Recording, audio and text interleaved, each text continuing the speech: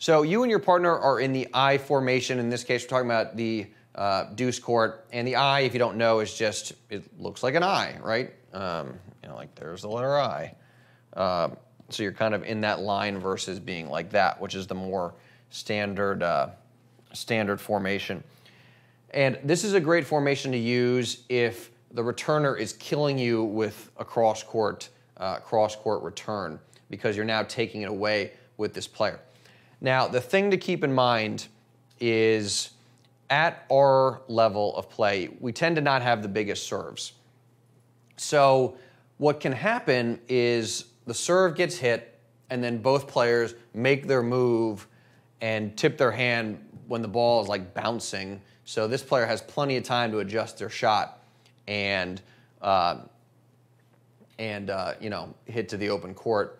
Or often actually going kind of back through the middle is a pretty good one when you're returning. But I digress. So what you want to do, this player's going to be crouched down. When the ball goes over their head, they're going to stand up. Maybe they kind of creep forward a little bit like this, but they're going to hold their move, whether it's this away or that away, or just staying there until the returner is swinging to hit.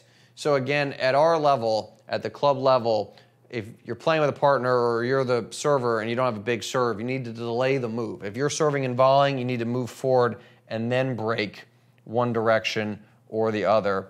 And if you're serving and staying back, it's similar. You kind of got to hold it. You might take a step or two in one direction or the other, but you got to hold that move to make it effective.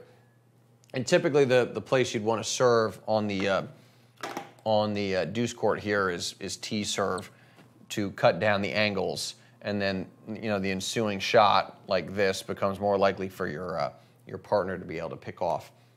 So those are some things to keep in mind when you're playing the I formation. And now we can move on to the Aussie formation. We're going to do it out of the ad court.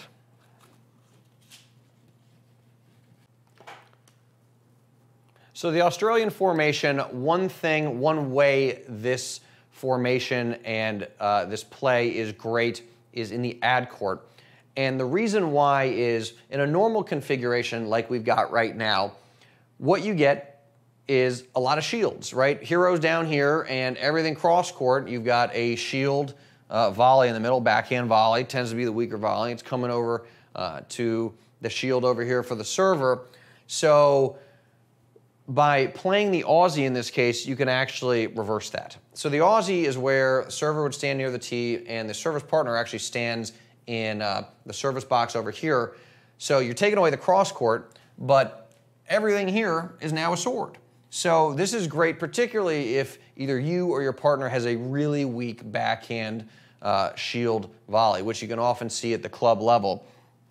So what you can do in this instance, basically, is server would serve, and whether they're serving and volleying or serving and staying back, serving and volleying, they'd come over here, serving and staying back, they would just move over there. But again, everything they're hitting is the strength. If the serve is directed at the shield, that's great because it's the weaker shot.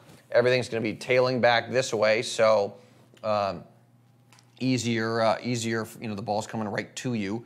And if you want to serve this ball T instead, serve it here, what that does is actually allow your partner to poach, because now, particularly if the returner's partner is somewhere here, the cross court becomes tough because he might the partner might get hit. So a T serve here is actually a great way to get the server's partner involved with a sword volley somewhere here, where they can go and kind of just clog up the middle of the court and put that next ball away. So this is a great play to use in the ad court to just go from hitting a weakness to hitting a strength. Also great if what you normally do isn't working. It's an excellent change up because it's such a massive, frankly, such a massive change up. And again, you go from that weakness to the strength. So I would definitely encourage you to use the Aussie formation in the ad court. Hope you like that training. Now, let me ask you a question. Have you ever sat in a middle seat on an airplane? It's terrible. But what isn't terrible is the singles playbook here and the doubles playbook. So if you click the link, I'll take you inside both and show you some of my favorite plays.